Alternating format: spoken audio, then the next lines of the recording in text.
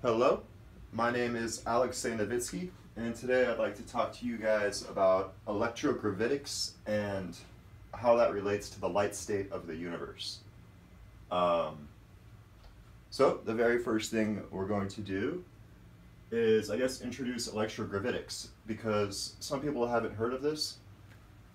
This was invented by Thomas Townsend Brown in the 1920s. And it's a way to manipulate gravity through the use of electricity and electric fields.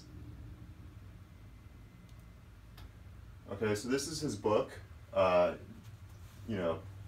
Townsend Brown's Electrogravitics Research. Here you can see some of his original models that he made. Here you can see him actually standing next to one of them. And those systems would basically use electrogravitics, and they would rotate around the center of that pole. If you look it up, you can find all the equations he has behind it, and here you can see how he's creating this warped electric field, right, based off of the surface area of the different sides of the capacitor. And so a very simple electrogravitic device that you can make in your home is called a lifter. And basically, like I said, this is the positive pole, all right, and this would be your negative pole. And right here you can see that the negative pole is made of aluminum, and it has a bigger surface area than the copper wire, which has a very thin surface area, right? And so that causes, you could say, what they say an ion wind, but they don't really know what they're talking about because this still works in a vacuum. So basically it creates an electrogravitic field. Here you can see some photos that other people have made. This was from third phase of moon, but you can see a layering of disk, and this guy has his power source on the ground. Here you can see another lifter. This one's in the shape of a ring. This one's in the shape of an octagon, and here you can see one more in the shape of, a star, you could say, or something like that. But so this is called electrogravitics, and it's been around since the 1920s. Yep. Next slide. Here's some more electrogravidic lifters that people have designed just in their backyards. Yep, and so these are just photos that are on the internet. If you just type in lifter electrogravitics, you'll see this is the most common type. This one's pretty cool, made by a group of Japanese, I believe students maybe, or researchers. And so now we're going to switch over to talk about airship clubs. Okay, and basically airships have been around since a long time. Basically just giant helium balloons. In the 1870s, this one was designed, and these people flew it. And basically the easiest way to think of an airship club is that it's like a boat club, but for billionaires, right? And they've been around for hundreds of years. So you've got electrogravitics, which has been around for over 100 years now, and you have airship clubs, which have been around for a couple hundred years. And so just a modern airship, people don't really look into those too much. They focus on airplanes and jets. But this is Lockheed Martin's hybrid airship. There's a good example. Here's a cool 3D render of an airship someone else has drawn up. So these are just airships, right? Okay. Meaning they're lighter than aircraft, so either like filled with helium or something like that. Okay, and this is just an example that someone else drew up again. And here you can see this airship has elephants in it, homes in here, movie theater. Basically you can just make flying structures, giant balloons, okay?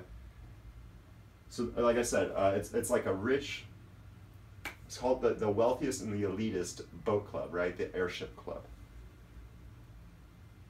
So the inside of some of these airships, extremely extravagant. You can imagine your nicest looking yachts. That's what the insides of these airships look like, right? So extremely comfortable living spaces, top of the line luxury, high quality stuff. And so it doesn't take too far of a reach to say, well, hey, this has been around for 100 years. This has been around for a couple hundred years. So now let's combine the two and you get electrogravitic airships. Okay?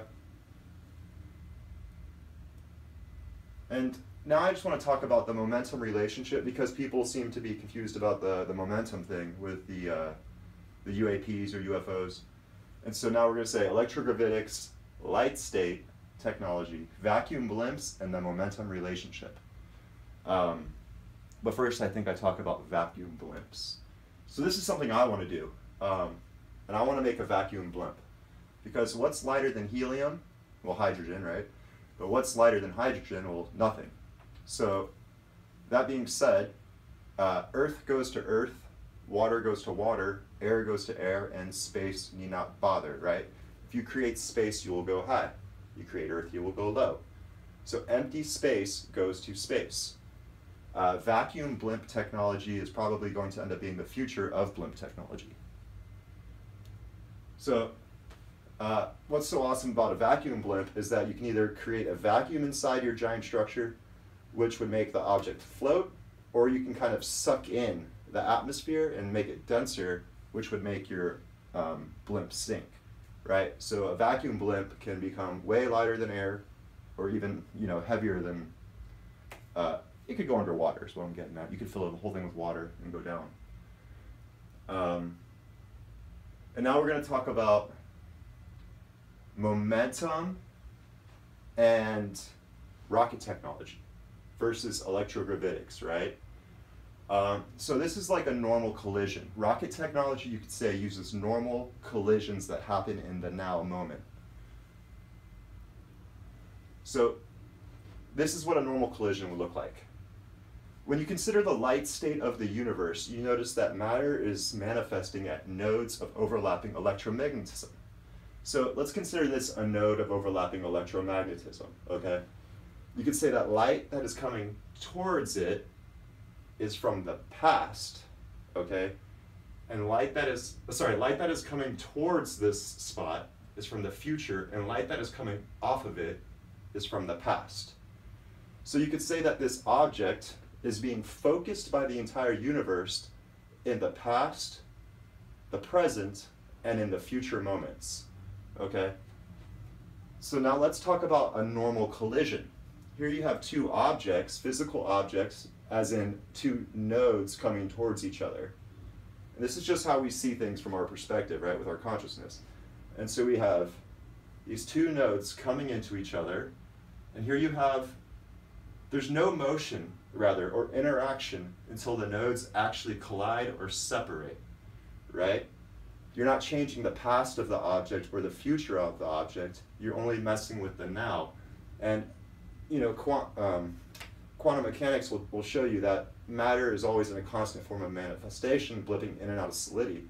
So an easy way to think of it is that you're only moving the now moment, and the whole thing hasn't really fabricated, right? Because it exists in the past, the now, and the future.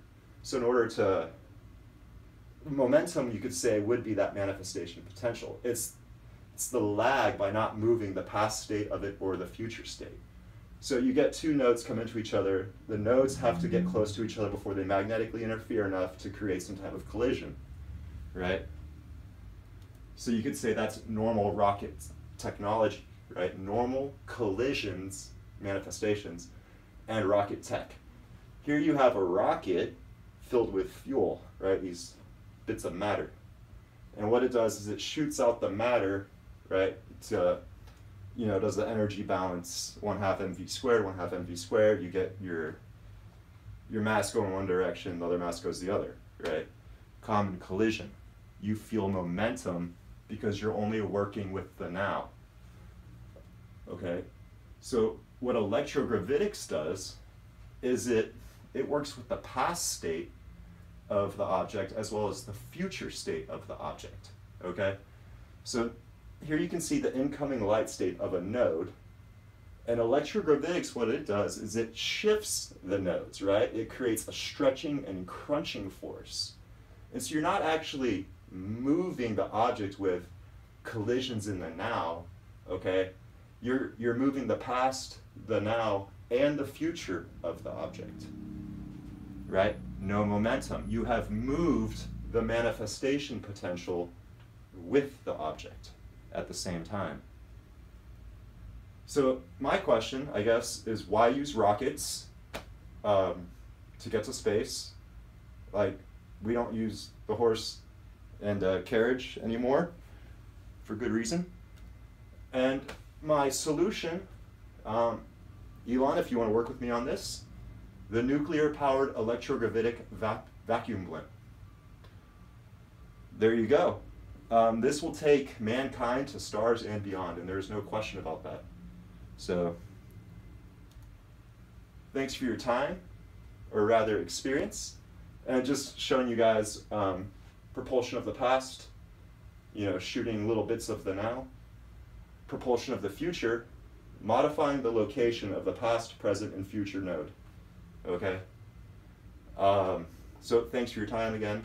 And like I said, I guess I said this on the last video, like, subscribe, and you know, ring that notification bell, because I'm going to start releasing a lot of cool technology, and hope you guys like it.